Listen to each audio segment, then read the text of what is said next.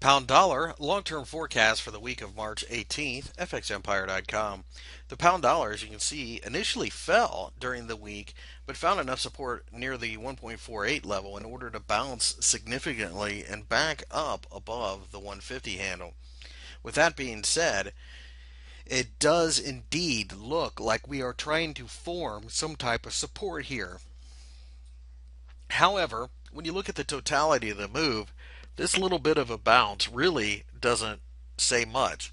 What we are looking for is some type of resistive candle to start selling again.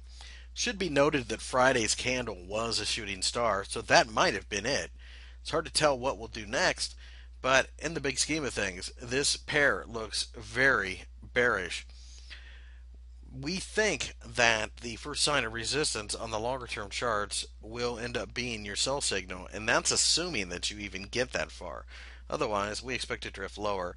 We do eventually think that we hit 1.45, but it's obviously going to be much choppier and much more difficult than the trade was at the beginning of the year.